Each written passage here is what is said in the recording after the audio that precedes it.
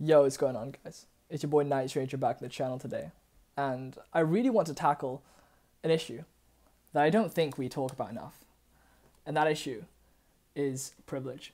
You know, society is a really interesting thing, and how we interact around other people are also very interesting.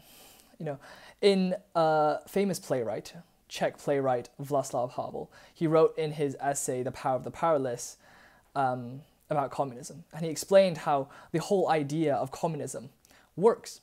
He parallels our lives to that of a greengrocer. So this guy who sells vegetables, right?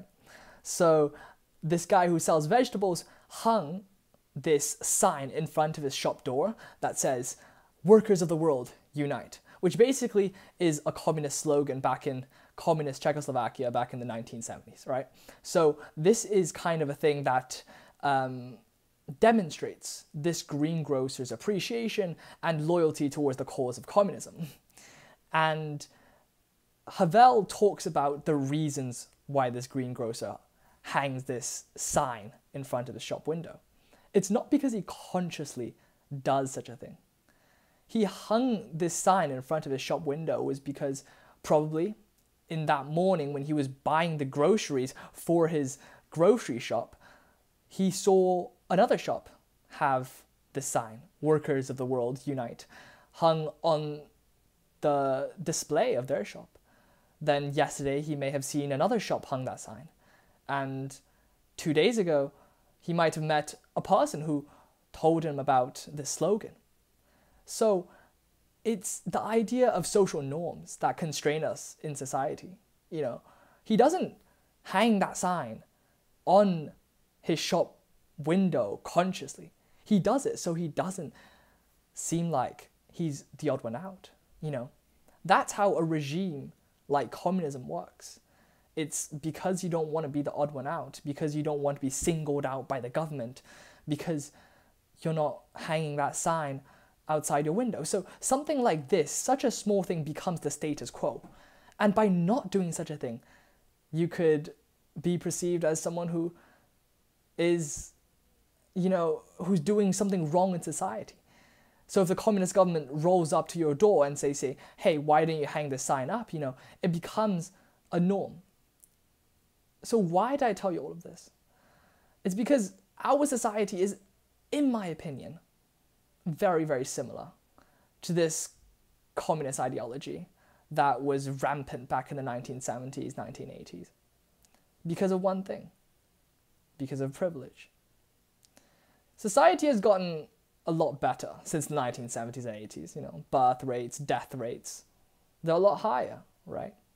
People's economy, let's say, the GDP of countries, the annual income of people, you know, the living standards of each individual. Most of us have gotten wealthier. Most of us are living better lives than we would have in the 1970s. However, one thing comes with it. Privilege comes with it. And in modern society, we try to disguise our privilege.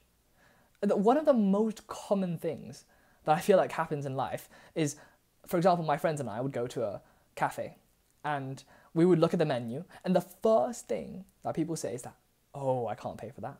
Oh, I can't afford that. Oh, I don't have enough money." You know, there's such a stigma or such a social norm around pretending, or not just pretending, potentially it's actually the case that you do not have the money, right? But presumably if you're going out with friends for once a week towards this cafe shop, you would not bring money, you know.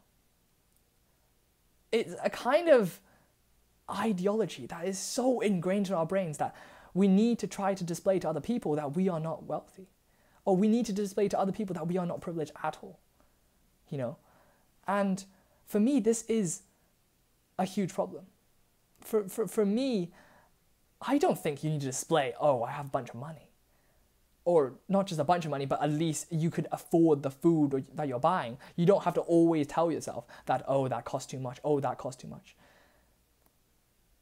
In a sense, for me, it's everyone downplays the word privilege. I am quite certain that in Old English, the word privilege would mean something positive. It would mean someone who has decent wealth, a person who had decent status, a person who has a good role in society. However, in 2024, the word privilege connotes to something very negative. It connotes the idea that, oh, I'm just a posh individual. I'm this guy who cares nothing about the people around me. You know, I'm this person who does not belong to society. Exactly why the greengrocer hangs that sign in front of his window. Workers of the world unite. Just like him, today we say, I can't pay for that. I can't afford that, you know. And people don't realize the benefits of privilege. One of the most interesting and one of the most genuinely influential for myself experiences I ever had was going to South Africa. You know, I would like to say that I'm quite a privileged individual, you know, that the fact that I have the ability to travel to some places, whereas many people do not have the ability, you know, I'm very grateful for. And during this trip to South Africa, my friends and I met with this choir of South African children, right? So imagine we're in this very rural place and we sat down in quite a nice restaurant, right? And we were supposed to meet the choir of South African children. However, the reason why they were not dining with us for lunch was because they would have not ate the food, brought it back for the people they care for, while we would have been eating. You know, that's one thing that you don't realize about privilege. Maybe that's where the negativity around privilege comes from, that you do not understand the lives of other people. We were told that they have no money, no home, no family, that they were orphans on the streets. But once we met them, they sang a song to us, right? Then it was like amazing, right? It was like ethereal. It was like, you know, that kind of angelic voice that they had. And we were told that it was South African tradition to sing like a song back. So we sang a song back. But one of the most beautiful things that happened within that exchange was the fact that in South Africa, these South African children, mainly they were colored or black people, they never in their lives had the opportunity to interact with people who are white, who are Asian, who are light-skinned. And this opportunity showed them the world. What we didn't realize is that our privilege of being in South Africa at that date, at that time, in that moment, exchanging our culture with them, gave them an opportunity to realize that, oh, I am not inferior to white people. I'm not inferior to light-skinned people. There is an opportunity for us to form a bond, to form a friendship. Because in South Africa, there was this historical regime called the apartheid, which ran rampant back in the 1940s, 50s, 60s, 70s, right? It ended in 1994 by Nelson Mandela. So apartheid is the idea that white and black people should be segregated. So most black kids, even right now in South Africa, grow up with the ideology and the idea that, oh, I'm beneath white people. So us being there and showing them our culture was so influential on them. And this was one of the things that I realized I could do with privilege. I can give other people the opportunity to destroy their beliefs from when they were younger. Because that's one of the most beautiful things that you can see. And it was such a heartwarming experience, because the reason why we went there was because we raised a lot of money in school, right? So we raised monies from like movie nights, from like this and that, you know, from charity bake sales. And we brought all this money to them because we want to do a good cause. That's why we were in South Africa. We were volunteering, right? And we managed to give these children their first experience to go to a big city called Cape Town and perform in their first ever concert. This choir of children who had no opportunities before. This is what I realized. If I was ashamed about my privilege, I would have never went to South Africa and volunteered. I would have never held out a helping hand towards people who are genuinely in need, because I would feel like, you know, they wouldn't feel like I'm genuinely helping them. They would feel like, oh, I'm pitying them, I'm this, I'm that. No. I don't think that is the case.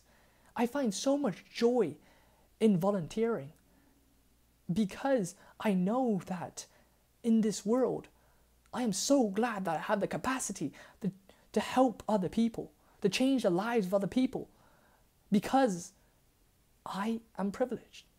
You know, I think it's as simple as that. If I saw it as shame, I would have never held this helping hand out. That's what I feel like is missing in this world. People admitting that they're privileged, but also admitting the fact that, hey, because I'm privileged, I'm going to fucking change the world. There's not enough people who realize the power of privilege. There's too many people in the world who realize the negativity that is surrounding privilege, the societal pressure that's surrounding privilege, the idea that, oh, I can't afford this, I can't afford that type of privilege. And I feel like having the ability to do such a thing, being capable of helping other people, is such a genuinely nice thing that we should not play down privilege. Privilege is a wonderful thing because it allows you to change the lives of other people. I think God is fair. God gave you this life because you can help out others. You know, a famous saying in the Jesuit tradition is that men and women for others.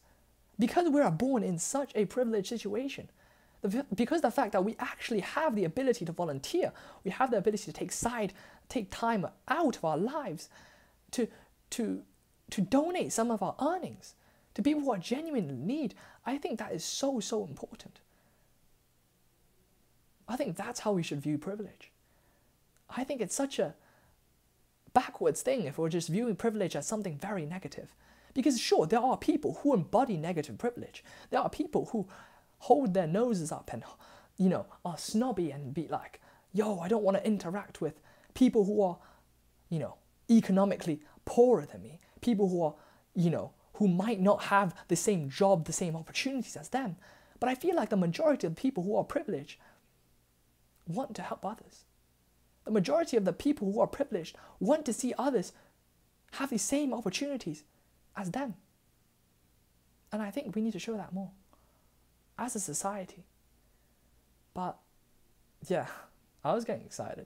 But I think that's a really, really crucial thing about privilege that we need to understand today and we need to implement into our lives. Each and every one of you guys, you have electronics. You can watch YouTube videos. As Mahatma Gandhi once said, be the change that you want to see in the world. Be that change. That's my message for you today. Thanks so much. I'll catch you in the next one. Bye-bye.